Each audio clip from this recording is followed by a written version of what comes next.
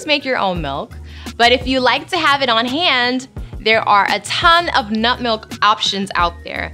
At home, we enjoy almond milk. If we're aiming for something sweet and creamy, we use coconut milk from the carton.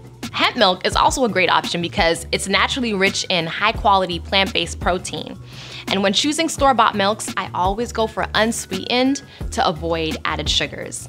As for cheese, we always have nutritional yeast flakes on hand for cheese recipes. And if you're interested in some, check the link in the description box for the hookup.